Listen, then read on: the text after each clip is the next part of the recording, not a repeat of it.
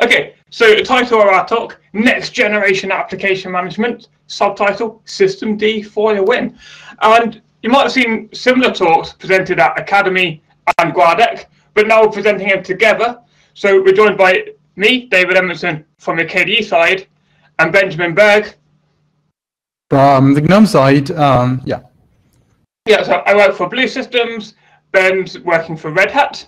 So opposing desktops, opposing colors, ability to have an EU flag in the background. We've got a lot of opposition, but we also have the same problems. So as a desktop, what we want to do is get a user able to control their system. It's our job as a desktop environment to put a user to your application so they can run your applications, use your applications, and most importantly, manage your applications. So in terms of managing what's going on your own system, it used to be a case several years ago, you'd have your browser, you'd have your instant messenger, and you'd run PS and you would see your browser and you would see your instant messenger. And that would be pretty straightforward. And when I started using Linux 10 years ago as an idiot, I could understand it. Now, the situation is very different. I run my browser, my instant messaging client, and this list is truncated because it doesn't all fit on one slide. It's ridiculous. And even as I've grown as a Linux user, I now no longer know what's going on my own system. So my instant messaging client here, Discord, is 13 processes. And they all have ridiculous names that don't make any sense to anyone. Even if you had like a PhD, you still wouldn't know what any of this is. So understanding what's going on is difficult, just to see everything, but it also means that any aggregated resources are effectively meaningless. If I look at in our power top and see which process is draining your CPU, oh, it's not Chromium, it's a web renderer, like a sneaky disguise for Chromium, so we can't see what it is. And the problem is it does fool people. You can't be in control of your own system anymore, and these stats are effectively meaningless. The other problem we have, I mentioned previously, our instant messaging client was 13 different processes, whereas Krita, just one process. So you've got this intense graphical application, and all the scheduler is going to see is 14 processes. So if it's 14 processes, the scheduler, trying to be fair, is going to give each of them as much resources as they ask for evenly. But evenly, without the context of any metadata, is in this case wrong. And there's also a situation of being fair between users, particularly if you're in an enterprise setting, kind of multi-seat environment where you have one physical machine and there's several users attached. It doesn't make sense that one person's browser experience gets hampered because somebody else is running some intense MATLAB operation sucking all your CPU away. It should be fair that each user gets the same amount if they both try and request all of it. Or a similar situation, your desktop's locking up, you know something's going wrong, you SSH in to try and fix it, your SSH terminal is hanging because all your CPU is sucked up by a thing you're trying to fix. That's not, there's no concept of fairness with a new session that started. It should have as much resources as the session that's running if it tries to get them. And as well as being fair, it's difficult to try and discriminate things to be unfair, to go the other way. So currently, we've got background services hanging in the background, like the file indexers or backup solutions, and you can run nice, you can kind of suppress them down to an extent, but only if that application itself has really opted in to do it, or you go out and manually figuring all of the extra steps by hand, which doesn't really work. But it's impossible to elevate a process. And we generally, especially now with the compositors and Wayland, we want to keep the desktop responsive. It's super important to keep your mouse moving smoothly and everything, even if something else is happening on your system. So we want to boost that. But because NICE is system-wide, you can only drop niceness. You can't raise it without additional permissions. Because everything is relative to your whole system at once, and you need elevated permissions, which means it's not usable for us as a desktop. So we need a solution. And the solution is to use CGroups, which is the kernel level feature, to group processes together with systemd to configure all this stuff. So CGroups allows us to hierarchically order processes and allows us to put them into groups, control groups. That's where the name comes from, cgroup. And then we can all nicely hierarchy them, and we know what's going on, and we can actually figure out how to configure it, and we can configure it. So we have lots of controls available. Like, the most important for us are CPU, I/O, and memory, but you could also imagine like a graphics memory controller later on, which doesn't exist yet, which would be very interesting to have. And then we have systemd, which hides the details and configures it for us. So if you look at like a hierarchy, this is the hierarchy from a running GNOME session, basically. So what we have is that the system, on the system level, things are split up as like user slice, that's all the user processes in there, then user 1000 slice, that's the process of my user, and user 1000 service is the actually systemd service that manages all my processes. And then underneath there, the session slice contains the important session processes, and app slice will contain the applications. In this case, it's a terminal with a few sub-processes and everything. So you notice, for example, that GNOME Shell Wayland service is actually GNOME Shell. It's X Wayland, and then it's also IBIS, like input method stuff, all grouped together in one group. And then the cgroup controllers allows us to get more information and to set things up. So the CPU controller is for CPU resources, and it'll, for example, give you statistics for each cgroup. It'll give you pressure information, pressure stall information. That means that a process is not actually doing anything because it's waiting for this resource to become available. So if you have 16 processes running and 4 cores only, then each one will only run 25% of the time at maximum, basically. And you'll see that here, that the processes are waiting. And CPU wait allows you to configure the wait and prioritize parts of the process. These processes configured to other, or their CPU max, configuring maximum, and a lot more things. If you want to know the details, you can look into the cgroup v2 documentation in the kernel. Another important controller is I/O. Same thing there. You get the statistics, you get the pressure, you get the weight. You also have like a latency flag, so the kernel tries to guarantee low latencies, but that's actually not non-trivial to use, unfortunately. Also, the I/O controller, while really important to keep the desktop smooth, because quite often when the desktop is hanging, it's waiting on things to be loaded from disk. So it would be very useful to have the I/O controller fully working. Unfortunately, as cgroups are primarily developed for the data center and on top of Btrfs right now, to actually use these features, you need to have a Btrfs right on a partition on your disk. You can't have like a lux volume in between or something like that. But if this works, then you should get very good process separation, process isolation between things. And then you have also the memory controller. Memory is slightly different to others because you have one huge chunk of memory, but you can't fairly, like, one process might use a lot, another process might use little, and things will change over time. So it's a different thing to distribute fairly. But you also get all the same information, like the current memory consumption, the statistics, and the pressure information. How often are you waiting for memory to be swapped in and read back from disk? The interesting part, and something that I would like to point out, is that memory.current, so the current memory consumption of a cgroup, actually contains all the caches. So file caches are part of what a process needs to run.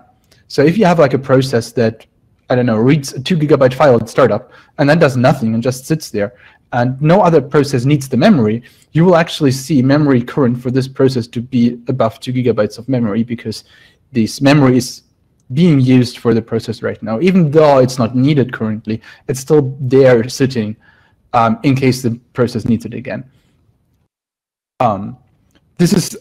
I'm pointing this out primarily because people are getting confused, because memory is not just the heap, the allocations that you do, but memory is everything from allocations to executables and libraries, and also like shared stuff in between applications.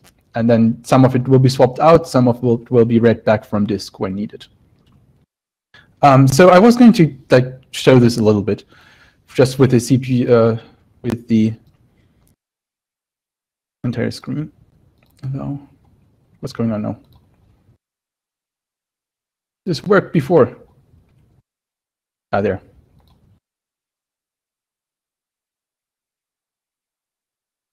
Yeah.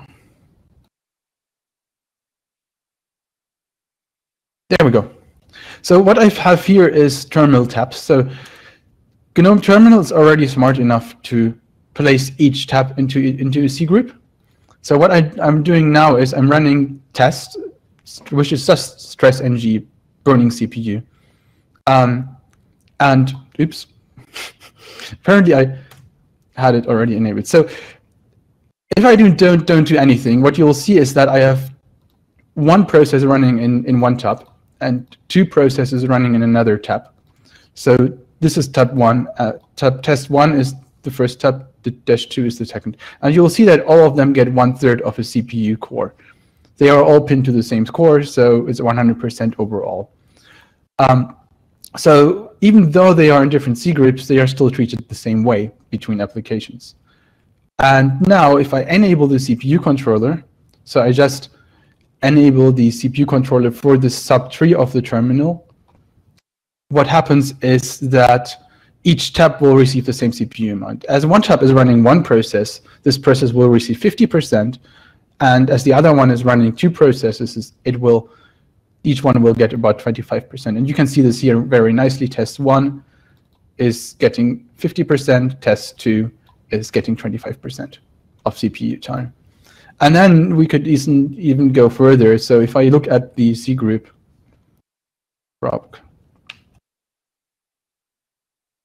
C group. So I can read the C group information for the process, so I know in which C group it is in, which is the scope.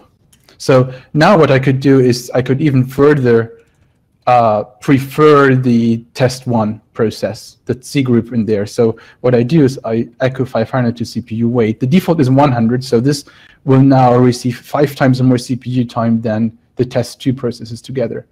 And you'll see that now it's 80% for test 1 and around 8.3%. Okay, this is stop being weird.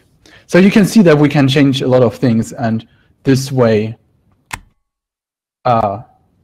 configure what's going on and actually distribute things in a more fairly manner.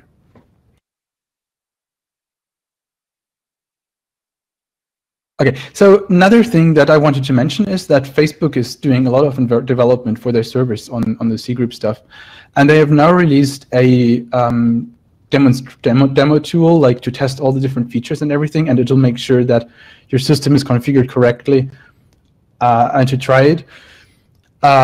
So as they are developing all the kernel features, they also test, obviously, that it's working well, and then they use it to separate the different services running on the same server. And this demo, check out the demo if you're really interested. There's a lot of documentation there on how it all works and why it works. So if you're interested, this is a great way to learn more about C groups and how they are working. And then on the systemd side, what we need is it'll manage the C groups for us, and it'll set all the attributes up. So basically what we do is we simply use systemd. And because it makes sense to do it the same way between cross desktop, we actually created a draft specification. It's still a draft. There is probably going to be a few changes, but the major things are scoped out. So the idea is that we split the session into 3 parts, which is the session slice, with all the very important processes that are critical for responsiveness and can't easily be restarted. App slice, which is the bucket where everything else will go in by default, and systemd actually just changed, so it will actually go in there by default. And then you have background slice, where we want all the tasks to go that we can slow down to crawling halt if in case the rest of the system needs resources. And an important aspect here is that we're using systemd, and what we are doing is encoding the application ID into the systemd unit name. So we can, from the process, grab the cgroup name, and then from that just extract the application ID, and we know which application something is belonging to the process. So in terms of the current state and the rollout we have within the desktops, within GNOME and within Plasma, we're at a situation where every time you launch an application now, it gets put in its own cgroup. And that's something we've had in Plasma since 5.18. GNOME's had it for a while as well. And then the next step is surfacing this to your users. So right now we're putting things in cgroups.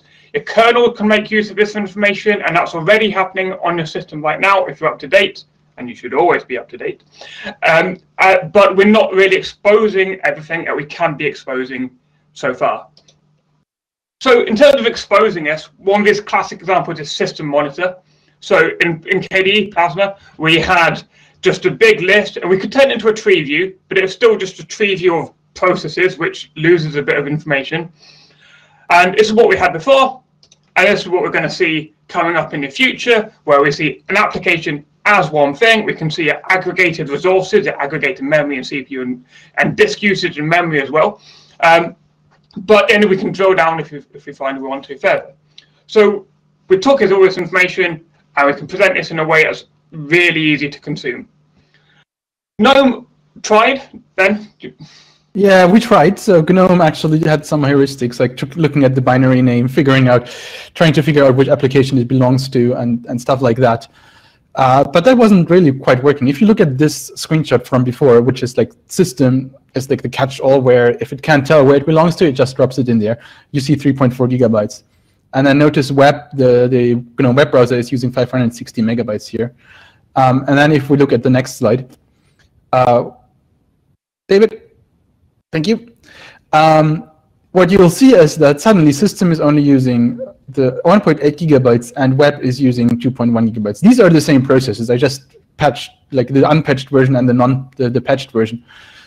And so suddenly GNOME is actually able to better tell which memory, what process, what application is using the memory. And all it needs is looking at the PID, figuring out which cgroup it belongs to, and then extracting the name from that and using that instead. Yeah, so it's much more reliable because it's sending all your data through your core, and then we can read it from there. So we are now lying to you differently, but the lies are better. Yeah. So the next part of this, as well as surfacing this in terms of viewing the stats, we can also control things. So one thing we want to land in Plasma, but it's a very universal idea that I'm sure we're going to see in GNOME very soon as well. It is concept of a foreground booster. So typically, if you are stressed for resources and this computer has to make a decision of what to prioritize, your best thing is to prioritize the active application, because that's where the user's looking, that's where they're going to notice any slowdowns or glitches or anything, and it's clearly where they're trying to divert their attention. So it's become an incredibly tiny, simple task. Now we have the cgroups. A tiny daemon, it's literally just 50 lines, just watching for what's active window, and when this happens, we just adjust your weights. And as I said, what we can do with cgroups compared with what we could do with nice is we can move things up as well as down. And that allows us to just boost things instead of just suppressing these background services.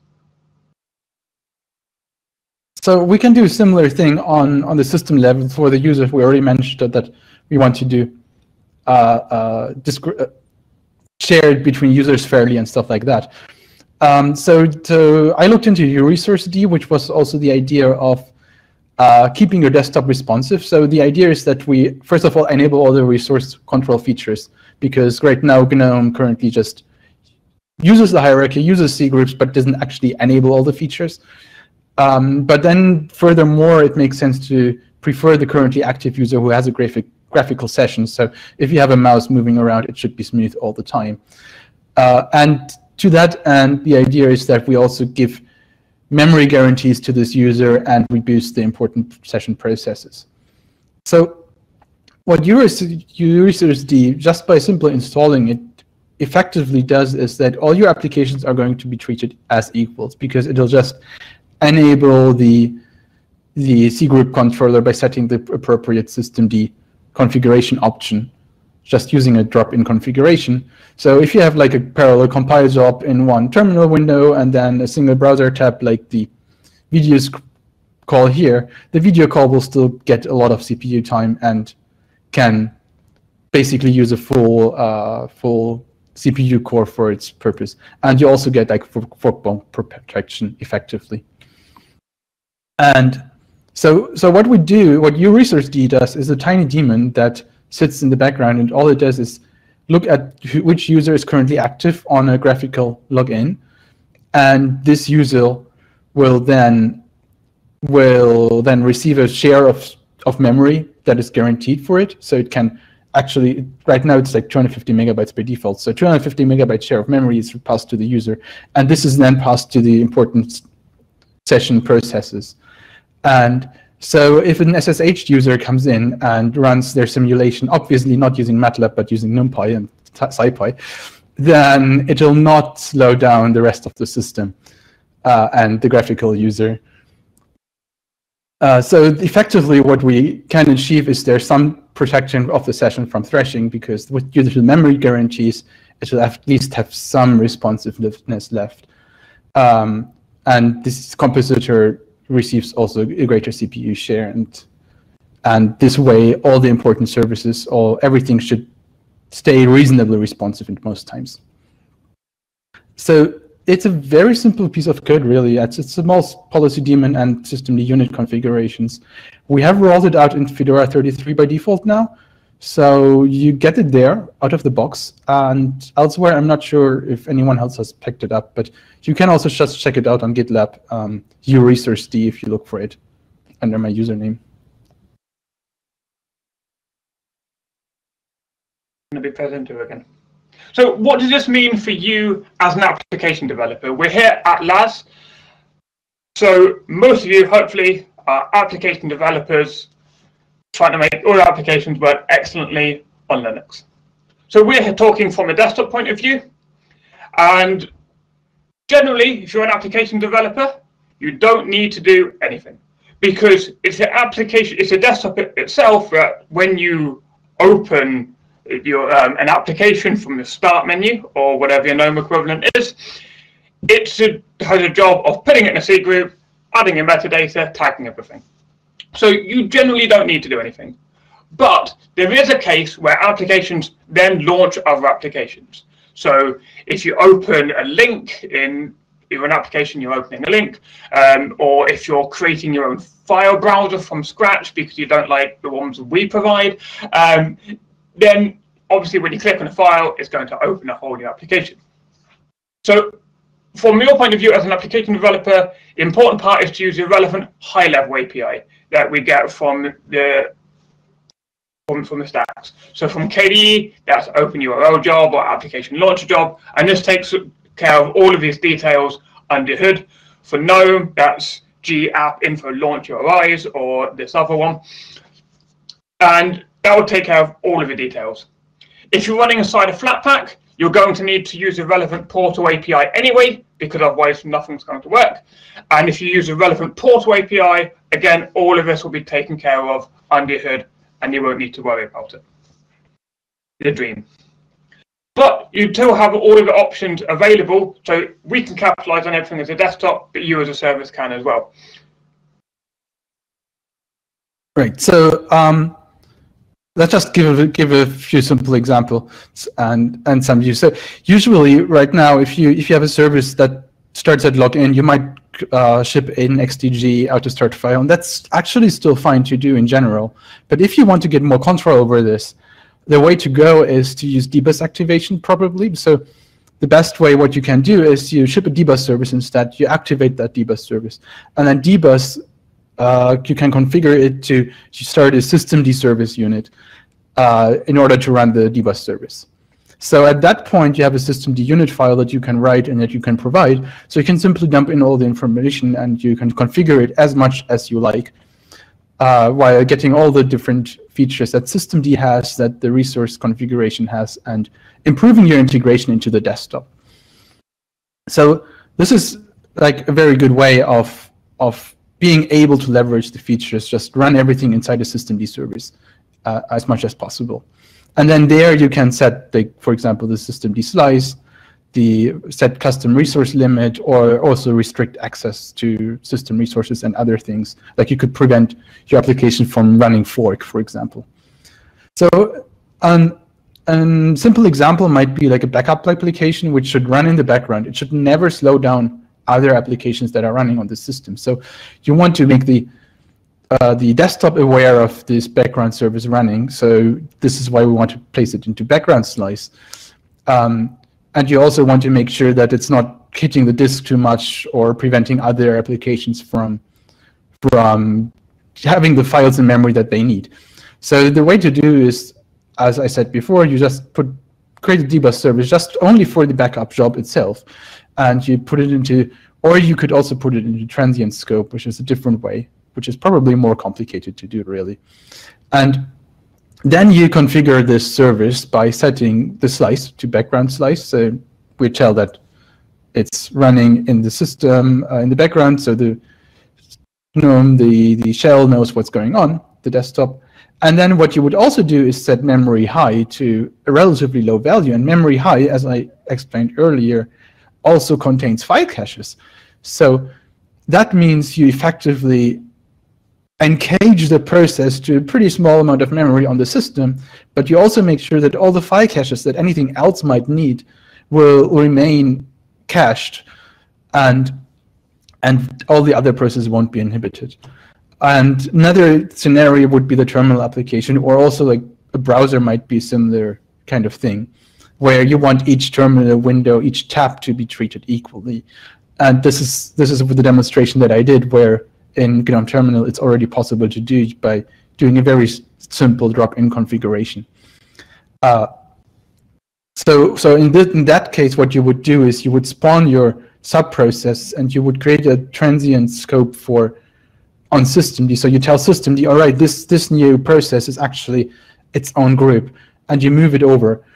And then by doing this, you can also configure it using a drop-in. So the user can tell systemd to configure it if they wanted to, just by matching on the name, basically. So VTE GNOME Terminal calls it VTE-spawn-something, and then we can configure everything that starts with VTE-spawn- to change its attributes. So an example might be that you put it into slice app-org-my-terminal. So app is the prefix, so we order it hierarchically underneath app.slice. This is how systemd does it. So the dash is actually like the hierarchy. So you get app and then app.slice, and then underneath app-org-my-terminal slice. So we have a hierarchy there, and we are telling the desktop that this is actually belonging to my terminal. And then kill mode in this case would set process, because if you close a tab, you now have the choice. Do you want to kill all the processes that are inside the tab, or do you want to leave the processes running and just kill the main process that you initially started? And this is what we choose here, is that we only kill the main process, because people usually expect things like screen to continue running. And then if you just enable CPU wait and I/O wait to 100, which is the default value, you get the effect that I showed earlier, that the resources are distributed evenly between the tabs. It's quite a lot of extra content. I can see already seeing the questions, people going, oh, what are the specific things I need to learn? Obviously, there's quite a lot to say, but we can just give you links instead for easy use. So it is a specification. It is a cross-desktop standard that we've been working on, because it is important. Now, we all use the same naming scheme for our slices and our naming scheme for how we refer to different C groups, particularly if we're trying to retrieve information from that. So upstream specification is still a draft, but it's mostly what you should be working against. I've also put a comprehensive list of code examples of how to use this as an application. I mentioned a high-level API earlier, which you're probably going to want to use anyway. But I've also put in low-level examples that work with straight-up C, straight-up glib, even just a bash version as well. Or basically how to approach all your different stack layers of the stack and how you can put this. Obviously, this isn't the best place for it, just being on a random gist, but we need to come up with a way of coordinating our documentation. Also, as I mentioned, it's something we've both been doing on our different sides. Ben did a talk at Guadec, I did a talk at Academy. Ben also did a talk at Linux Plumbers, talking to kernel people about how actually using the features they did. So if you want to see the same talk again, but with more of a twist towards a specific part, there's some relevant links here. So thanks for listening. If anyone's got any questions, and I can see that people do, we're happy to go through them. So the first question is, if an application starts another application, it should have its own slice property. I guess this needs additional work by the first application. So yes, this was what we were going into earlier. In the usual case, you just use the high-level APIs, and the desktop will do the right thing for you. With glib and GNOME right now, the patches are currently still pending review, but it's going to happen. So if you use the high-level application APIs to launch application or to launch URLs, the right thing will happen. If you use the low-level APIs to launch something, a larger process that you want to encapsulate, then you'll need to do extra work and you'll need to do some stuff yourself. But like one of the tricks to work around this is you use dbus activation for this part. So that's a good way of avoiding having to deal with the low-level stuff. And the second question, what do we need to take into account as application developers? Basically the same thing again. You want to be using the high-level APIs anyway because there's important details like startup IDs for window management purposes that it's best to use regardless. Is there a timeline for this being enabled in GNOME and KDE? As I mentioned before, in terms of actually applying the CGroups, we both have this enabled already. And it's, from our side or the KDE side, it's just idea of do a silent rollout that won't break anything. It just tags things, and we've left it all the weights the same. So it'll be some subtle changes to resource management at a kernel level, but it's nothing that should break a user experience. And it will just sort of slowly keep adding in different parts on top as we can make more reliance on fixing these tiny edge cases from the fact that not everything is being spawned correctly with the part above. So exactly. So like, for example, in GNOME right now, the file browser, because the glib APIs aren't merged yet, the file browser will actually not. If you launch like a PDF viewer in using Nautilus in GNOME, then it will be accounted to Nautilus right now. So these kind of things kind of makes it not suboptimal to enable all the features. Right now, we actually sometimes it's enabled, like on Fedora 33, it will be enabled for GNOME. For KDE, not yet, because the systemd work hasn't been there, is not there yet in Fedora. But on other distributions, it will not be enabled. And also, there's a lot of ongoing development with regard to OOM killing and other parts of the resource control problem. So you'll see a lot of changes coming up in the next 1 or 2 years, I would say. Yeah, but I don't think it's going to be a definitive, it's on or it's off. It'll be a gradual, oh, we're going to rely on this for this feature, or it's going to be a fallback heuristic for this, or it's going to be used here. And we'll just see these tiny little parts come over time. There might also be changes for application developers with like systemd or OOMd, where you can say, if my application is waiting a lot for I/O, please kill it. Yeah. In terms of phone devices, the resources are even more strained there, so this absolutely applies. Basically, it's almost more important. Another thing that CGroups provide, which we've not mentioned yet, is another controller called the freezer controller, which allows you to just stop an entire application at once. And compared with SigStop, it fixes a couple of bugs that you just can't. The application is unable to prevent being frozen. The control group can just freeze it. So it's not something we can use right now, but it's something that in the future could be really, really cool and really useful for your phone. Yeah, or like completely suspending background tasks while a game is running or something like that, which also makes sense. As for your comment about existing launchers, as a general point, yes, existing launchers will need to be changed. On the specific point of Steam, we've been speaking to Steam people. I can say that they were one of the people that pushed towards this, because having a high frame rate of a focused application, if that's a game, is something they care about. And they've actually reached out ahead of time to say, this is a goal that we want. And it's something that they're going to be adding at all, completely. And in terms of how can we help make this possible, one of the important points is if you run systemd-cgls, which is equivalent of PS but shows our hierarchy. Thank you, whoever put that in the notes. And you can see slices, and you can see the hierarchy building up. And just run that, look for anything that seems out of place, and report it, fix it. Yeah, that would be a good thing. Then the other thing is that, for example, systemd is getting systemd-omd right now, and the idea generally would be that rather than that we start using that to kill processes, so the kernel OM killer will only kill processes when the system is already frozen, basically. And then in Fedora, we are using early OM now, which kills processes when, let's say, when there's not enough memory available for caches anymore. But the general idea would be that with systemd-omd, what we do is we kill processes when we actually are hitting the disk too much and the system is grinding to a halt. So if some people are interested, it would be really cool if they could grab the latest systemd, which contains systemd-omd, and start playing with the different settings and start coming up with scenarios on how to test whether the desktop is remaining responsive under load.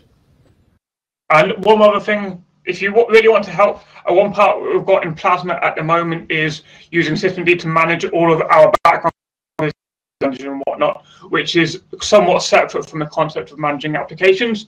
And right now, this is off by default on Plasma, but hidden behind a config option that you can turn on. And I have a blog post that says where that config option is. If you Google for it, I'm sure it will come up. Or just reach out and ping me if you want to enable it and have any questions. I think we're probably out of time. Yeah. Actually, we technically have 5 more minutes. If there are more questions, please answer them. No, I'm not in a rush anyway. Yeah, that's fine. One's coming in right now. Okay. Ben, you should read it out in real time as it comes in. You mentioned the debug starting for getting into management. Is that only required when you... Okay. Is that only required when you provide arguments, or also for background processes that use config files? Not sure what config files means here. So I assume if you have your own specific... Sorry. Yeah, you finished. Okay. So by default, dbus will already start each application. If you use dbus activation or something like that, then it will start everything in a cgroup already. So you get all the features or arguments. I'm not quite sure what. It makes sense when you actually have something that should be an entity of its own. And starting using dbus is just one method of placing the process into its own cgroup, and also being able to ship systemd configuration files so that you can configure it more. So you get both out of this, right? At the first step, if you just use dbus activation, it's one method of starting a process. Yeah, so it will end up in a systemd unit, and then as the second step, you can provide your own systemd service file to provide your own configuration options. I've placed that paste bin of all the different implementations and all the different ways you can launch cgroups into your shared notes chats, because it's easy to click on a presentation. And that mentions dbus, but also mentions all the other different possible ways you can spawn things in manage cgroup ways.